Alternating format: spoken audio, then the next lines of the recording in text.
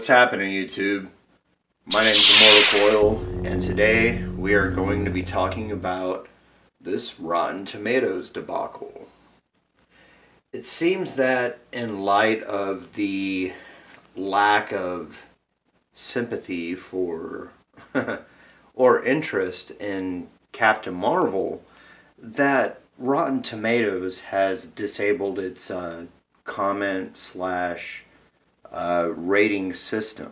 Now, this is horseshit for a number of reasons, much of which I don't really have to elucidate for you guys, but it's just funny to me, so I'm gonna go ahead and do it.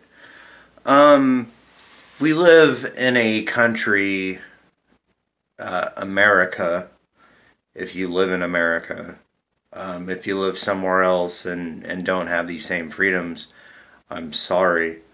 But in America, we have this thing called freedom of speech. It's the First Amendment. But when it disagrees with the House of Mouse, who is trying to treat their properties as separate from each other. Marvel is different from Disney princesses, which is different from Star Wars.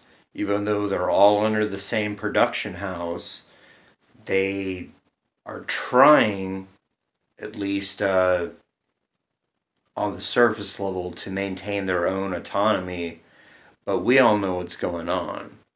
And they seem to have that same volleyball in play, where like, okay, I don't like this, so if you don't like this, and we made this, it's not our fault that we made this. It's your fault that you don't like it because you're a white, racist, misogynist, basement dweller. Which is fucking bullshit, because look at the fandom collective.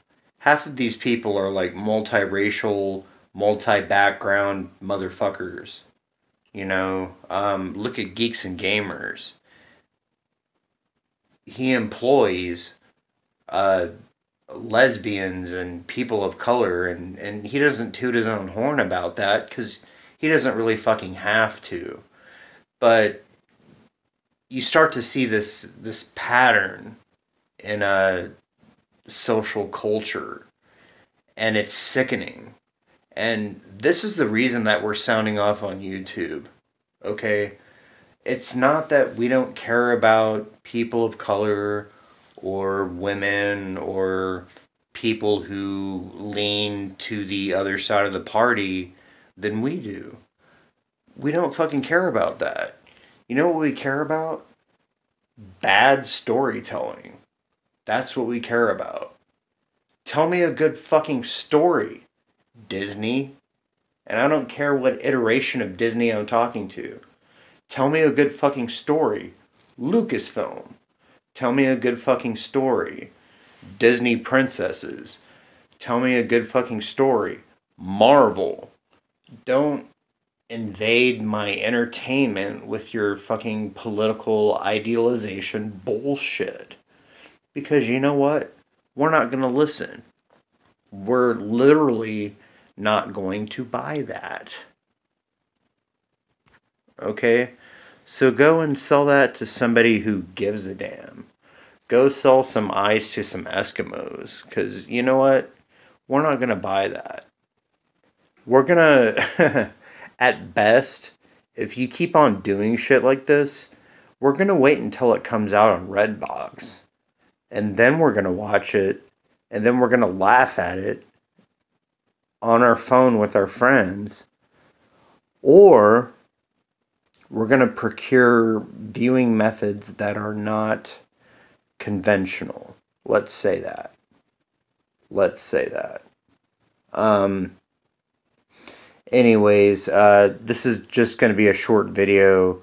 You know, like I'm saying, I'm in the middle of movie and I can't show my face because I look ugly right now. And, yeah.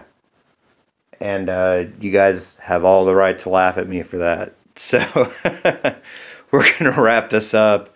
I want to give a quick shout out to my buddies in the Fandom Collective. We are an extension of the Phantom Menace. And we are continuing to carry the torch that has been lit by people like Geeks and Gamers and Comic Artist Pro Secrets and World Class Bullshitters. So if you're a tiny channel like mine, you want to get noticed, hit these guys up and make sure your content is on par, okay? You can't just like jump on and be like, yeah, but I hate Star Wars. Hit my bros up. They will promote you. They will give you comments. They will give you traction. And they will do it in a worthwhile way. My name's Immortal Coil. And remember, there's always a bigger fish.